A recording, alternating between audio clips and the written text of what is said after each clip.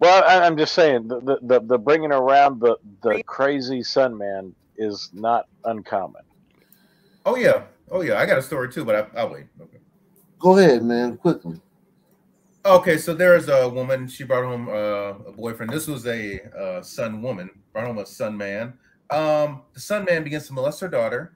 Her daughter's like 9. The 8-year-old boy tries to step in and stop this grown man. This man beats the boy to death with a hammer, beats the young girl with a hammer. She survives, and then beats his girlfriend with a hammer, the adult woman. She loses an eye, and then the kid's dead. Then he escapes. And the thing is, he had on an ankle bracelet when they started dating, so she knew he was a fucking felon. So that's just problem one right there. Yeah. Yeah, that's common. That's Well, the so guy in the common. case had 16 felony convictions. Yeah, Wow. it's very common for us for sons. We get the benefit of the doubt. I don't think a glider, like for instance, just me, for instance, like with I think I have 4 felonies. It I'm a nice guy, right?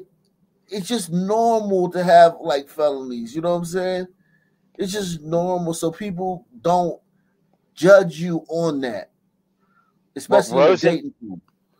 Rosenbaum had 11 felony child CP convictions on 5 victims, and he was with a single mother before Kyle Rittenhouse ended him.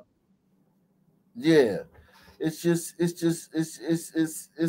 depends. It, it depends too on like the woman, like her social, her class or whatever. But it in a way it doesn't, because this woman was a teacher. But let's get